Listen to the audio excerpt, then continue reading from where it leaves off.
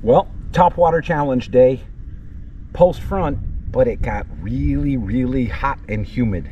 So this could be a good video or a quick one. Stick around.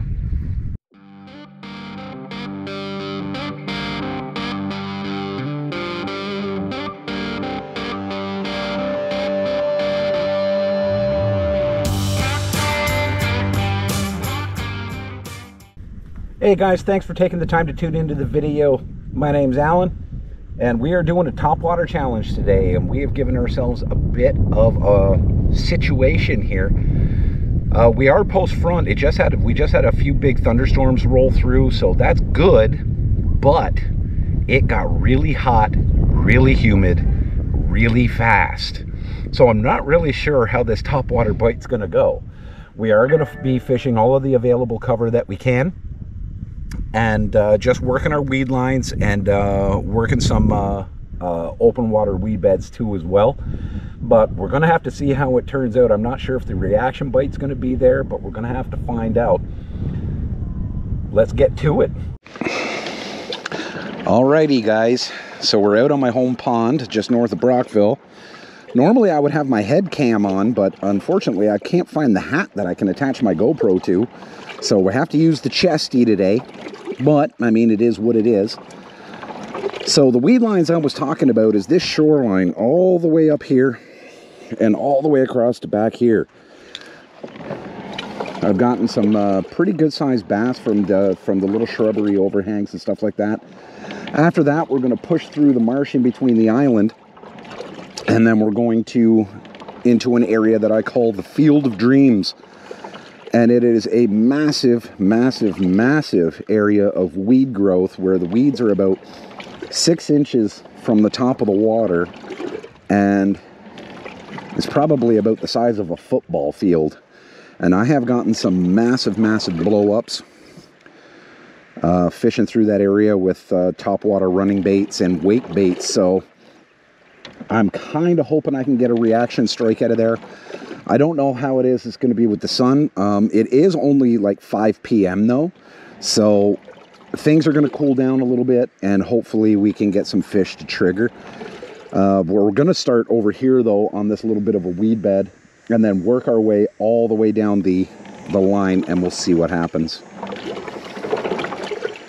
I am fishing with brand new gear too. I just got all of my new rods from 6th Sense. You can check them out at 6thsensefishing.com, and I got a whole bunch of new heavy rods and medium heavies and stuff that I have been waiting for years, and I finally pulled the trigger on them this year, and I couldn't be more excited to start throwing these. So here we go, guys. The first bait I think we're going to throw is this little white frog. This is a little Japanese frog called a Kara or something like that. Just a little white guy. And I'm throwing this on my new 6-foot heavy fast Response Series rod from 6th Sense. I like the fact that they offer heavy rods in shorter lengths. So when I saw those rods, I just jumped all over it. But let's get to fishing.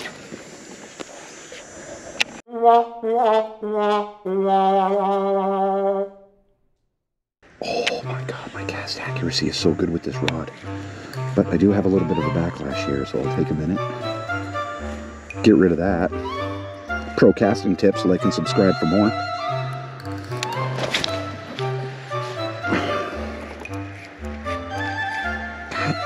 I gotta tighten up the spool a little bit on this. It's running away on me. Normally through this bank, I've usually got a hit by now. But like I said, the weather is against me, so this is what makes it a topwater challenge. That's why they call it fishing, not catching. It does make a good amount of noise, actually, now that I'm... Oh, we got a knot. Go figure.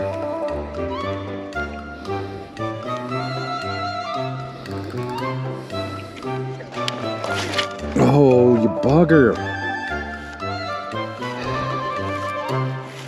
You bugger. Oh, where are all the big girls today? other than the trees. 2 hours later. So now what we're gonna do, if I can bend, because I'm old, we are gonna do some open water fishing. Now the open water fishing is, you'll notice how nice and slick calm everything is. This is where this big bad boy is gonna come into play. This is the 6 Sense Speed Wake. And this stays along the top of the surface, but it creates a giant V behind the bait. So, and watch out for the hooks because they're razor sharp. And the thing with this is you don't want to set into the fish. You want to just let the parabolic bend of the rod do the work for you. You're going to need a heavy rod to throw one of these. It is a bit of a bigger bait, but the hits on these, when it gets hit, is pretty incredible. Right now I just got a nice bluegill pattern one on. I do have a black one and a bone one in my black pack, but the natural forage around here is bluegill, so I'm going to try the bluegill color for a little while. Let's see if we can get a taker on this.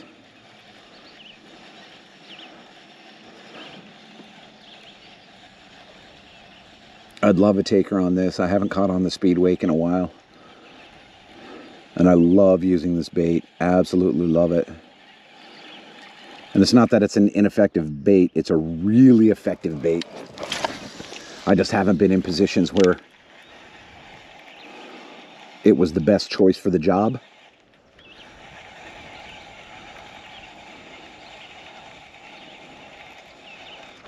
There we go. There we go. We got a hit. We got a hit. Got a hit with the Speed Wake. Not a big one, but... Oh, it's a pike. It's a pike. Oh, and he just got himself off. I hope I got that on the chest cam. But it was a pike. And decent size, eater size, but... Nice. That's a fish. That is a fish. Topwater challenge. I'd rather a bass. Not a big stinking pike. But he clipped it. He clipped it good too. You want to cast this thing just a country mile. You want this thing to get way out there. You want to cover as much water as you can. This isn't a bait that you're short casting. Anything like that. There are situations where you will short cast it, but Oh! He missed the hook. He missed that tail hook. But we've seen more action on this bait than we've seen on anything else so far tonight. This is great. And that was a bass. He's back for it. He came back for it again. Okay, this is that situation where I said you're going to short cast.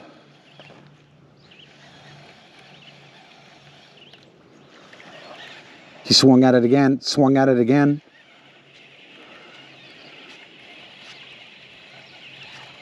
What is happening right now?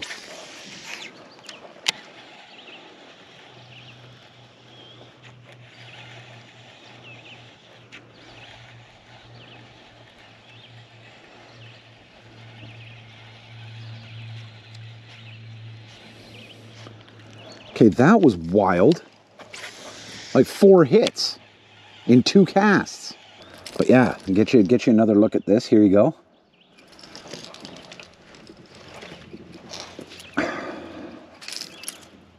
There, just like that. Yeah, let's try the bone color. As you can tell, the bone color has a lot of rash on it. There's a reason. Fish love the bone.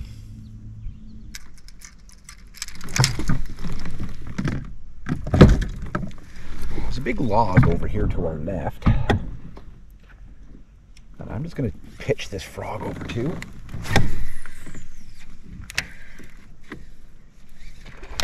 There he is. There he is. He was hiding right under the log.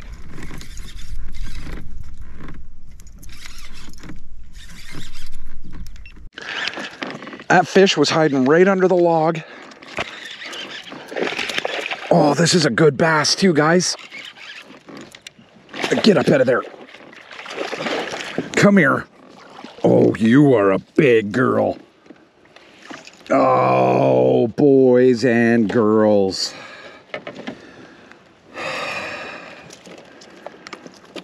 Absolutely murdered the white frog. He was hiding out in the... Oh, barely hooked. Barely hooked. Look at that. Look at that fish, guys. That's a nice fish. Oh, you're a big girl. Nice, nice fish. All right. Back you go. Thank you for the fight, girl. Oh, I feel better about that now.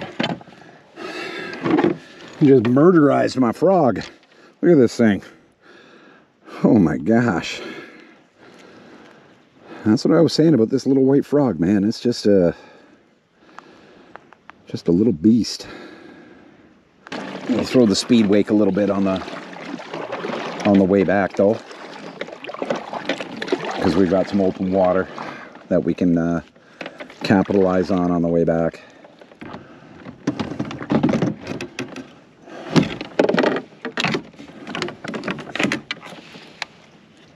I do have to say I'm really impressed with these 6 cents rods though. Holy cow. What a game changer, guys.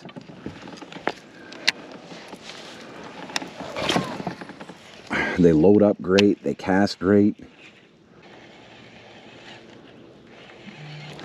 There we go. We're on. We're on. Oh, it's a good bass too. Good bass. Good bass. Very good bass. Oh, it's a good bass. Oh, it's a good bass. Oh my goodness. Oh my goodness. Oh, this is an absolute monster. What an absolute monster. Look at that, guys. What an absolute tank. Just a unit. Oh my God. On the speed wake. Guys, look at the size of this fish. Look at that. Holy crud. I'm gonna hook myself with my speed wake if I'm not careful. 18¼ inch. Big girl. Big girl. Oh. Yes. All right, let's get you back in. There you go, my man. 18¼ That's how we do. That is how we do, guys. Right here, for those of you interested. The 6 cent speed wake. Running literally 1 inch into the surface of the water. Right in that wake zone. Ah, yes. Oh, what a great fish. I love fishing topwater. I love fishing wake baits. And this is why. Those surprise hits on just absolute units of fish. God, that fish was a Chad. Just an absolute Chad. Oh, I'm so stoked. Dude, guys, I am just twitching right now. What a fish. Love it. Love it.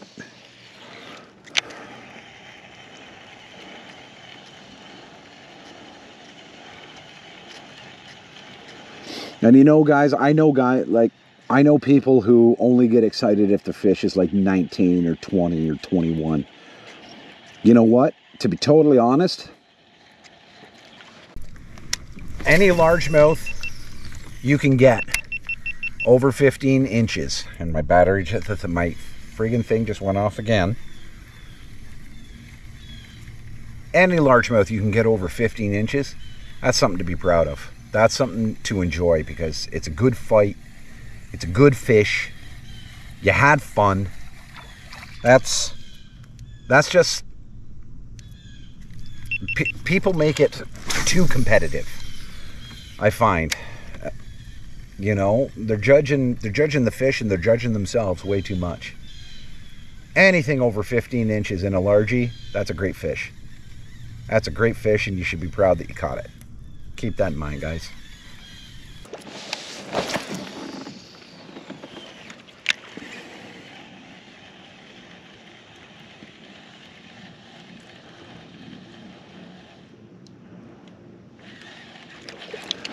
He hit it on the pause.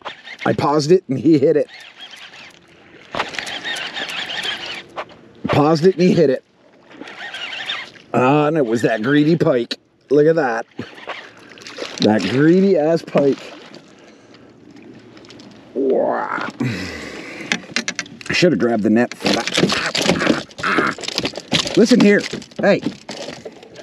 Listen here, jackwad. That's not a bad little gator, actually. Not a bad little gator. All right, bud.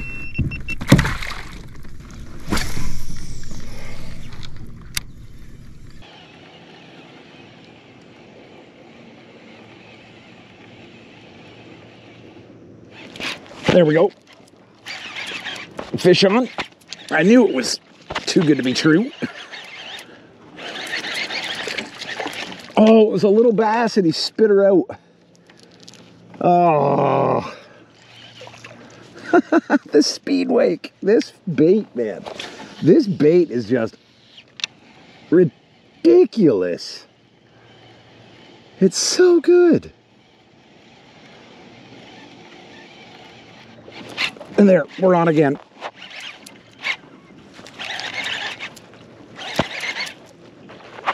It's a pike. It's got to be a pike. No, it's a bass. Get out of there. Oh, get out of there. That's another donkey. That's another good sized fish. Yeah.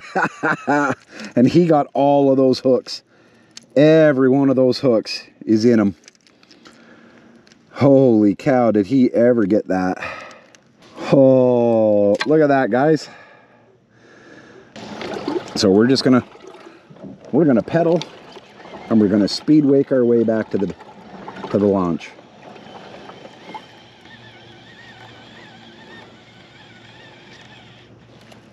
We're on. Just a little guy, just a little dink, but there you go. One little. But there you go. Speed wake it is. And he hit about 6 feet away from the boat. Crazy little bugger. This is so fun.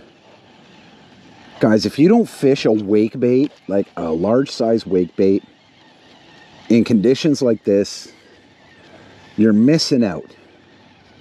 You are missing out on some seriously good fishing.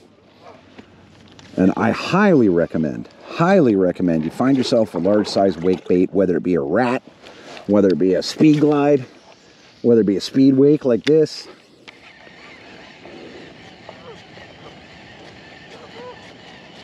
This is some of the best fishing you can do.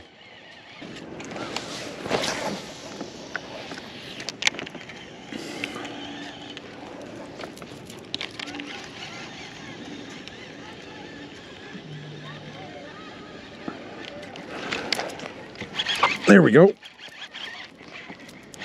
That's a pike. Almost certain it's a pike. And he let go. He took me down into the weeds. Yeah, it took me down to the weeds and knocked me loose. That was 100% a pike.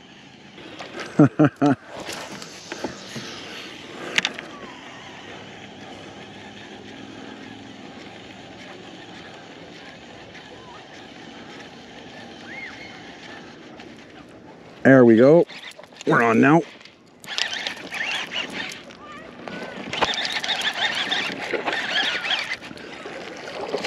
Another gentle bite by a great sized bass.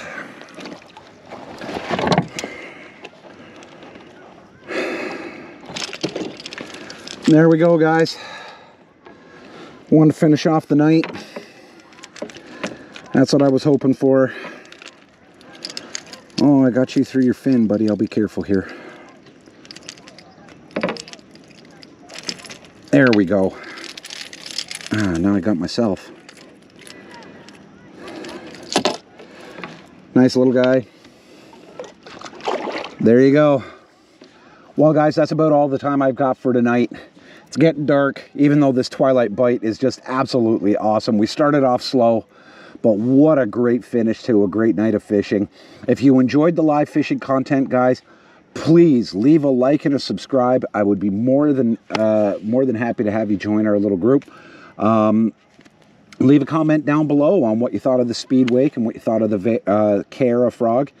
One thing I did want to point out, as at the time of recording of this video right now, we are at 99 subscribers. We are one away.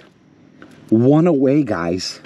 If any of you could go ahead and just hit that subscribe button to enjoy some more local Thousand Islands fishing content, I would so love to have you along for the ride. That's about it, guys. The six sack, next six sacks unboxing will be soon. It is in transit and on the way, so we'll have a new tackle opening coming for you soon. But until then, as always, keep your heads above the water.